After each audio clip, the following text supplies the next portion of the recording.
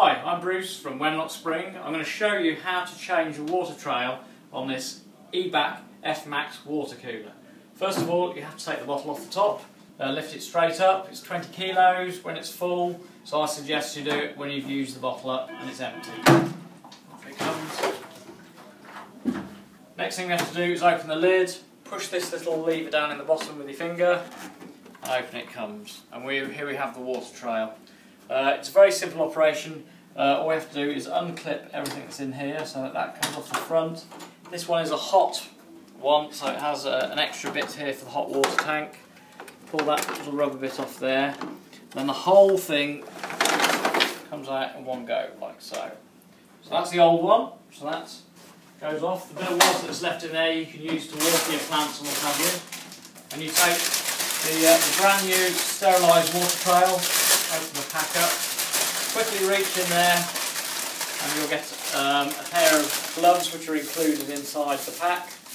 So if you quickly get my hands in those, one size fits all with these. They are quite big. You can use your own gloves if you like. Water trail comes out like so. And as I say, this is the hot one, so it's got the extra bit on here for the hot water tank. So it drops down, it only goes one way. Straight in. One pipe goes on the back, I don't know whether you can see that. Goes back, make sure it's pushed on firmly. This one here, make sure there's no kinks in the pipe, that's what will stop dispensing. So that one needs to I've done this slightly wrong.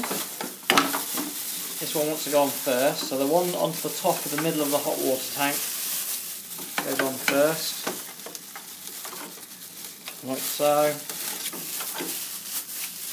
This goes on the back. Make sure it's on properly. And this is clipped on the front here. Just make sure it locates nicely, and you should hear it just clip in when it's into its correct position. Quite get it there. There we go. Should hear two clips, clip, clip. Check all the pipes are definitely in the right place. That's all nicely in. Shut the lid. Push the clip up so the top bit's clipped on. Drop the bottle back on there. Turn it on. And then it just takes a little while for the air to fill it up with water. But then when it's full, it'll start dispensing water. It just takes a minute. So that's how you do it. This is with the F-Max Ebac cooler. If you have the cold version, this one's hot, it's got the red bit on there. But if yours is without that, the cold one, the water trail is identical, except it hasn't got the bit for the hot water tank. And that's how you do it. 5-minute job.